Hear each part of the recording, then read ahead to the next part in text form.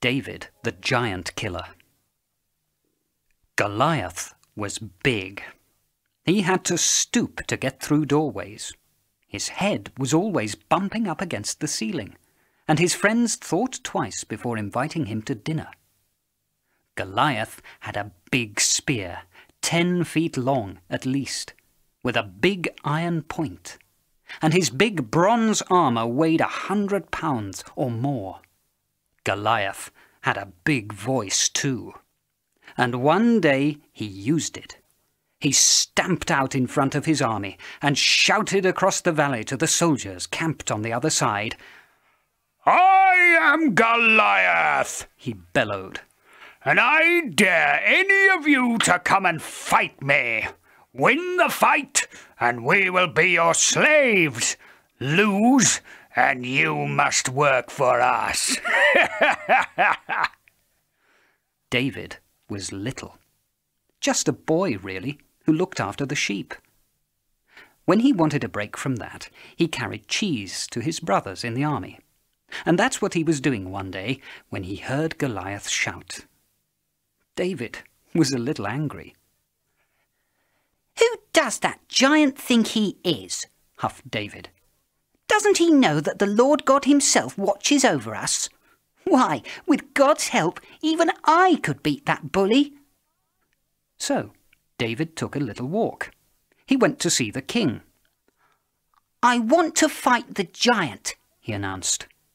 And the king almost fell off his throne. But you are so little," said the king, "and he is so big." "A lion is big," answered David, "and so is a bear. But when they came after my sheep, the Lord God helped me to face them and fight them off. He will do the same with this giant." "Oh, all right," the king agreed. "But at least let me lend you my armour."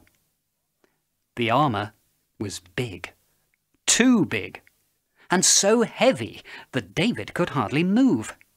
So he gave it back, and picked up 5 little stones instead, and a sling, and his trusty shepherd's staff. Goliath gave a big laugh when he saw the little shepherd boy, and he took 2 big steps. David ran a little way. 2 more giant steps for Goliath, and David ran a little further. They were in the middle of the valley now, and everything was quiet. Goliath roared a big roar, sucked in a big breath of air, and raised his big spear. David sneaked his little hand into his little pouch, pulled out a little stone, and slipped it in his sling.